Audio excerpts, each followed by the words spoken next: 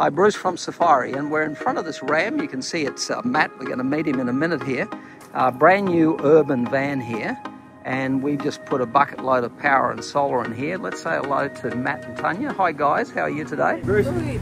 Now we've put a bucket load of power up here, in both in the batteries and on the roof and the solar.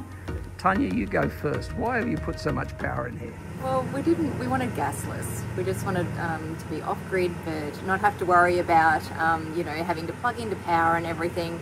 We didn't want the hassle of gas, just wanted a nice simple setup that we can use our aircon all night. I can run hair straighteners if I need to, hairdryer if I need to, and we have enough power to last us without worrying at all. And we can be off-grid, away from caravan parks, living the life. And you certainly can. So you've got 6,000 plus the solar on the roof when it's pumping in. You get at least 1,500, that's 7,500 watts. So you can run the double inductions and everything else. Matt, what about you? What's your take on it all? Yeah, we were chasing the power so we could stay off grid indefinitely, come through Safiery so we can get the lighting, digital switching and everything.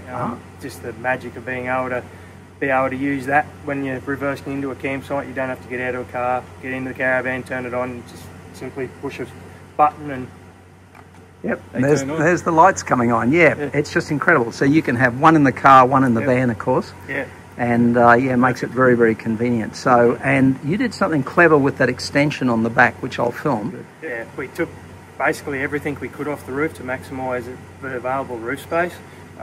We were still a little bit short on what I figured we'd need for the battery system we had. So we came up and just put a rear wing on, a rear spoiler. We got it drawn up, made, and it's been bolted on now and it's worked a treat. It's added the extra room for the solar panels we needed for charging the batteries and keeping them going. It's excellent. Right, let me walk inside. I'm going to show everyone the result of the fit out.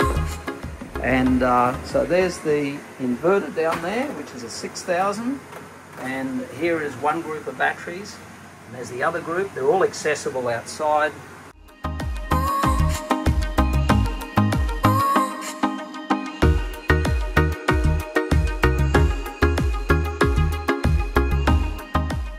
Here, there's the aircon running away down there, and then we've got a Scotty over here providing all the 12 volt power, and the solar controllers are over there. Matt's also got 3 portable panels as well that can run,